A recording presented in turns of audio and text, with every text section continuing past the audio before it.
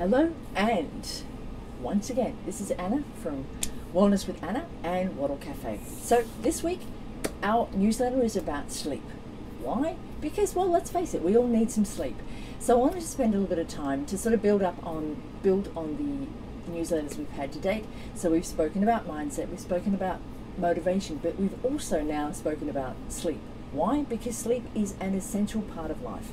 Not only do we need it to rejuvenate and restore our muscles, but we also need it as a time for our conscious and subconscious minds to sort of switch gears. So this is a time when a lot of the memories you've created, the experiences you've had, the thoughts you've had, now start to get woven into your subconscious mind. So it's where, for example, if you keep doing the same things over and over again, you keep starting to build the habits that we've spoken about. You keep starting to create new patterns that your body will start to recall. Over time, it becomes part of your subconscious, which is stuff, it is essentially what is programmed during your sleep.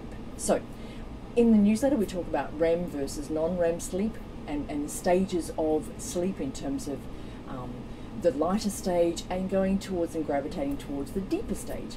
But above anything, it is so important to understand sleep and how important it is to you, but also understand what happens beforehand.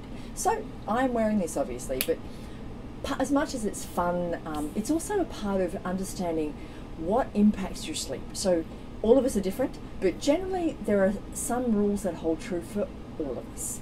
Things like, for example, you don't need to be in, or you'd rather not be in, a very well lit or very brightly lit room when you're sleeping. You want for the room to be dimly or dark.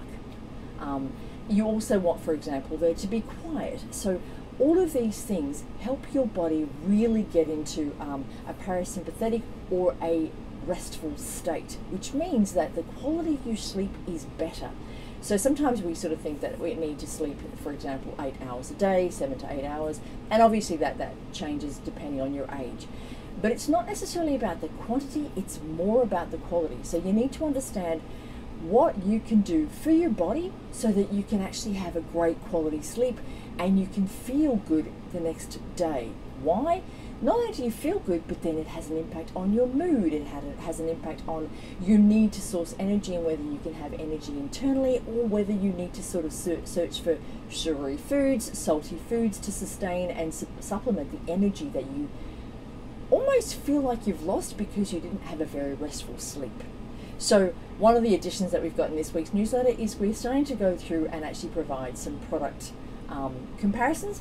Not that these are endorsements, but they're just another way for us to support you, for you to sort of see that there are products out there, if you so choose, to help you analyze your sleep, understand what happens while you're actually asleep and when that light turns off. So do yourself a favor, check out the newsletter, let me know what works and what doesn't, let me know the stories, because ultimately we're all very different. So there are things that maybe work for you, there are things that maybe don't connect. So welcome your feedback, but really want for you to sort of be part of this journey, and also just to understand and to share with you different tips around how you can live a better life, and how it's not just about the food you eat, but your wellness is a complete package.